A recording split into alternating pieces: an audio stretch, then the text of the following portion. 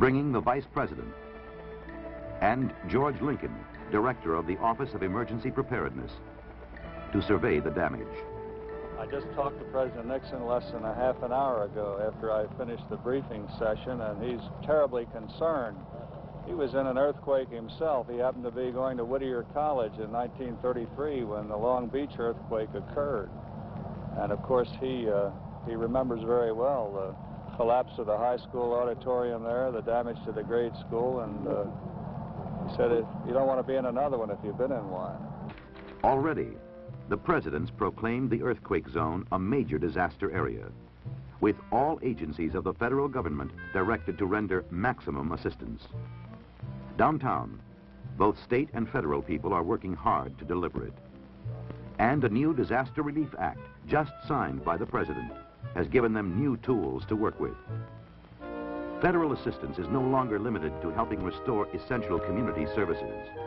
Now it's been broadened to bring relief to individuals, the disaster victims as well. And 6 one-stop disaster assistance centers are being set up where they can go to find it. Temporary housing, rent-free, for those in direst need. Aid on mortgages and rents for others in danger of losing their damaged homes. Legal services, liberalized small business and farmers' home loans. Unemployment insurance, re-employment aid for those whose jobs have been wiped out. Food stamps and surplus foods for the hungry. Help in removing debris from private property.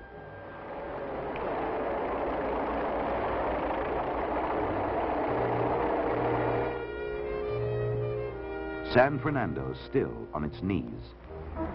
No water. No water? None. No water, no gas. All water in the San Fernando Valley and the city of San Fernando is contaminated, and citizens are advised to boil drinking water. You don't have any water at your house? It's not good at all. Terrible. Really? I live in Van Nuys, and I came all the way here to get some water, but it's so terrible. Already a call has gone in to Joseph Quinn, Deputy Mayor of Los Angeles, asking if San Fernando can borrow from the city's water system. Now go ahead and hook them up. Do everything you can to help. We'll worry about the legal question later. And downtown.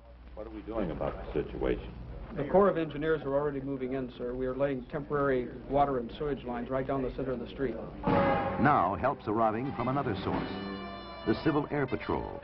It's heard of San Fernando's plight. And rescue, air supply, and communications units from wings all over Southern California are pouring in to lend a hand till the emergency's over.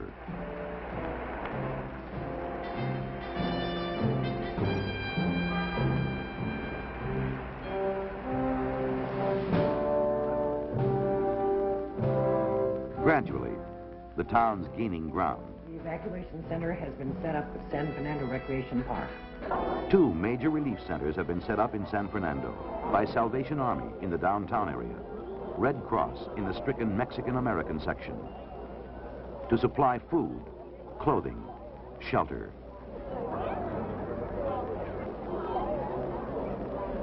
Another night in shelter. Van Norman's still too full for safety, and the natives are getting restless.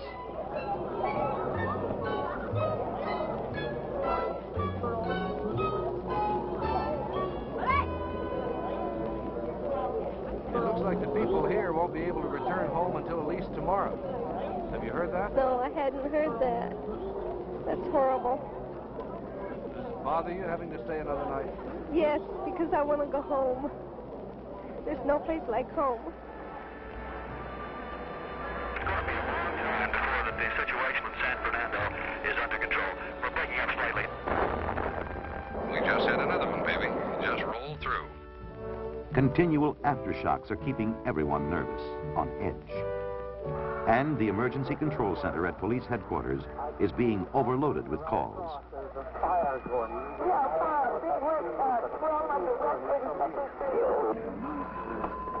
Emergency Control Center. To relieve the strain, a Citizens Information Center is set up by Civil Defense in the Public Works hearing room at Los Angeles City Hall.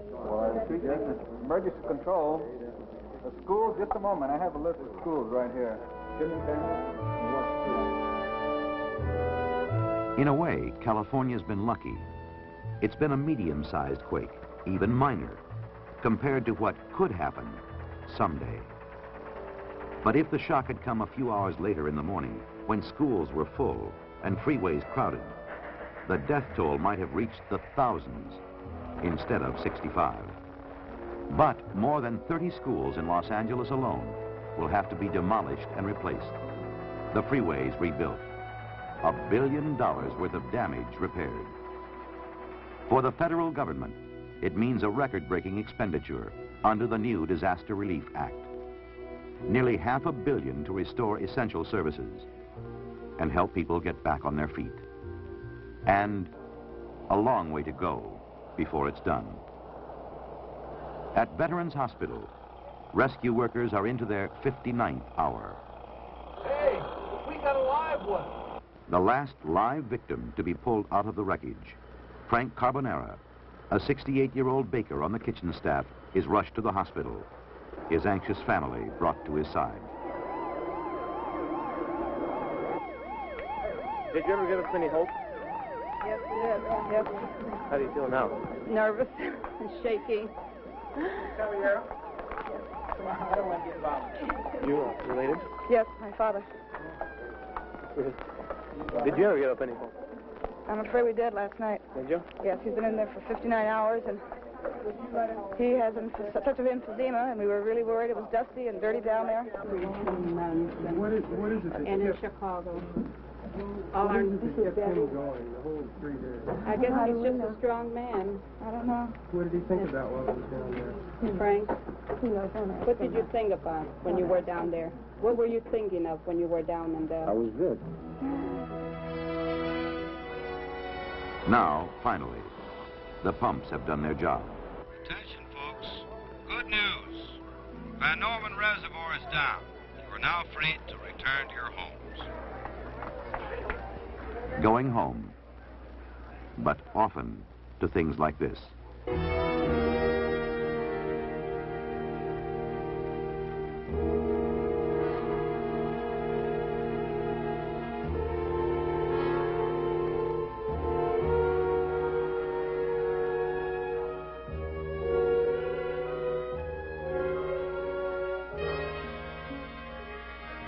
Still. Well, now that you've lived through it all, how do you feel? I don't think little trivial things are going to matter worth a damn anymore. Going home. And so, in a different way, are the 36 patients and 10 members of the staff lost at Veterans Hospital. Charles Preston George, Salvador B. Gonzalez, Winfield Greer, Faye L. Jones, Mrs. Clarissa Lee, Goodwin Austin LaPointe. A final service for old soldiers who aren't supposed to die, but only fade away. William H. Miranda, Donald